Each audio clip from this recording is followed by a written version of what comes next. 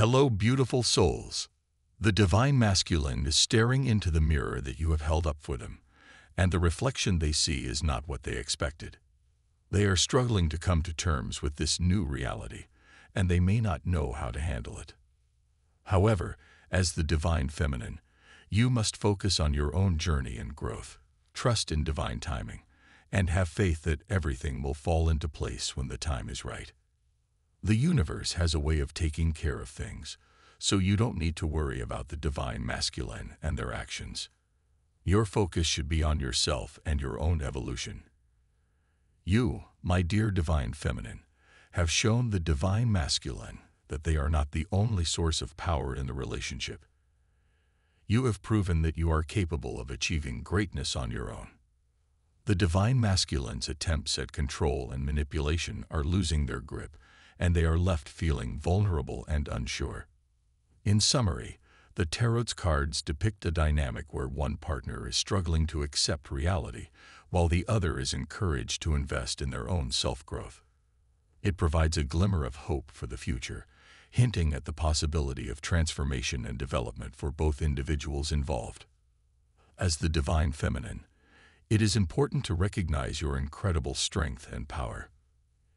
You have achieved so much, and you have the ability to continue to do so with or without the divine masculine. Do not let the illusions of control and manipulation hold you back.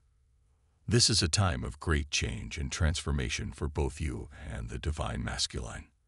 The power dynamic in your relationship is shifting, and the divine masculine may struggle to come to terms with it. However, it is important to understand that this is a natural part of the process of growth and evolution.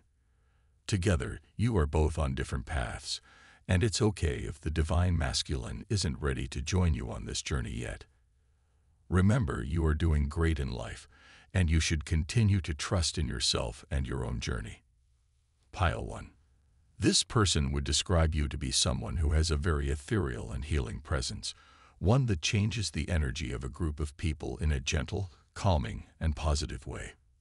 They love being around you as you have a very angelic and feminine aura around you. However, you do not truly see the impact you have on others and are bounded by your own criticism and the way you see yourself. This person sees you as someone who is very careful with their moves in life. They think you are someone that hesitates before chasing after an opportunity. There might be an opportunity that is presented to you in your life right now, but you are afraid to go after it. It could be new friends, projects, dates, or even a night out. They wish that you will be more courageous and do whatever your heart tells you to do instead of calculating everything and thinking twice if it would be the best decision right now. From Divine Muscular. Type yes if you believe.